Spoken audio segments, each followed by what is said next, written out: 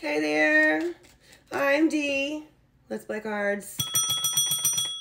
All right, y'all, Aquarius, check me out. I will not solicit you for a reading ever and ever. I do charge for them, but you can contact me, tarotwithd43@gmail.com. So I also am on YouTube. You can check me out over there, too. The readings that don't make it over here are over there, which is only usually Libra. Pisces, Gemini. That's because I'm a Libra and they're longer, and I do them longer because they're from me. Taurus, Gemini, and Pisces. So let's see. Oh, shit. Cancer, Leo, Virgo, and Libra at the bottom of the deck. So signs may have something to do with nothing, right? Take it as it resonates. Let's see what we got going on for Aquarius. You could flip-flop the story. I might say you, and it could be they. It's all different energies. I'm just pulling them in, stringing them together, trying to make the things make sense here. This is a change in the wind. That is also a change. Those are two changes, two major changes as well. I'll take that one. Phew. Oh no. Jeez. Sorry. That's a broken heart. It is dark energies. It could be just the healing of the dark energies. The plan is to get near the people that you can work with, that you can heal those heart problems with, because that's your heart chakra, Gabrielle.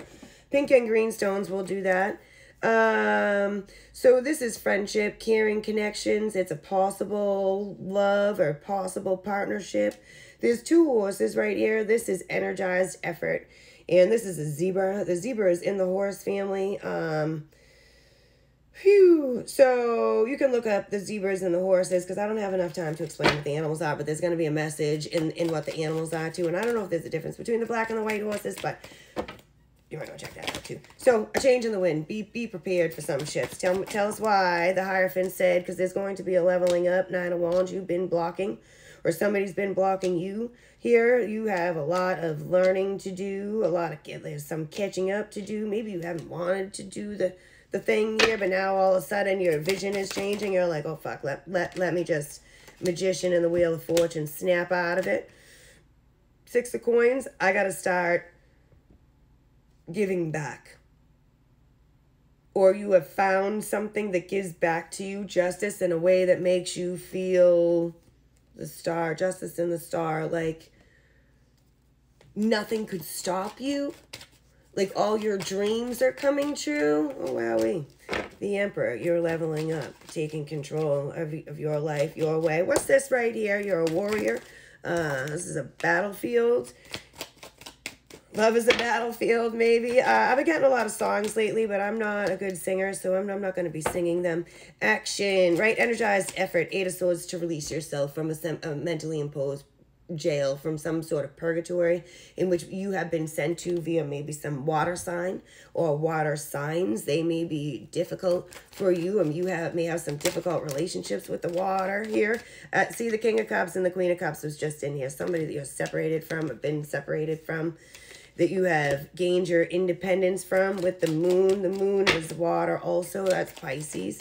You have a lot of things inside here. You have a lot of gnosis and a lot of power, and it's been blocked for a long time. Four Cups, because you've been drinking the Kool-Aid, I guess, from the water. You've been drinking the water. So be careful with your foods and stuff, or what you're eating outside your own home. Judgment.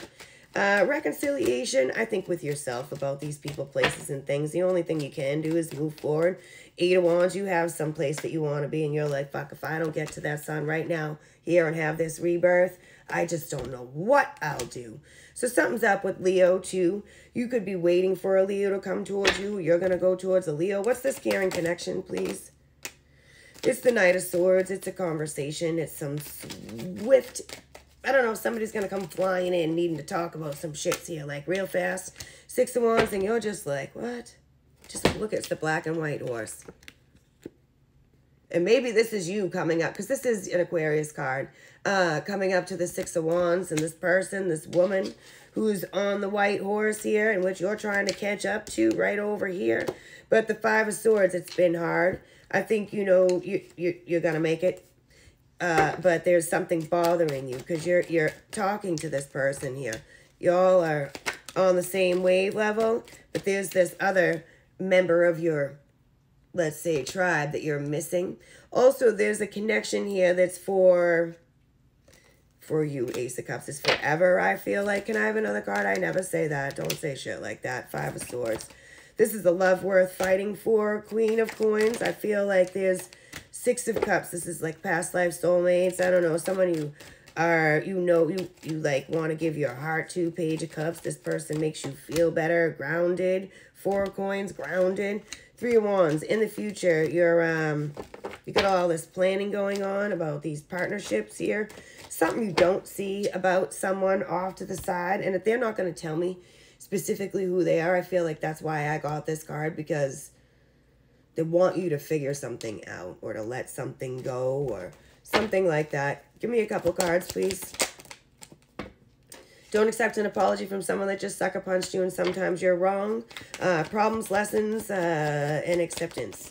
So, you know, you are my witness, declares the Lord, and my servant whom I have chosen. 42 could be a big year, a big number for someone.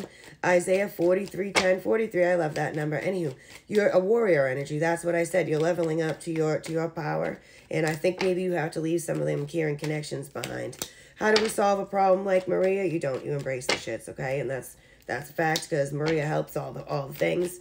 Listen to learn, not to respond. Shut your mouth and open your ears. Shape up or ship out. You can't make the people fucking see anything. All you can do is get yourself in line. It is definitely time to go, or somebody's, you know, heading towards you thinking it's time to go. And, I don't know who's doing the heading.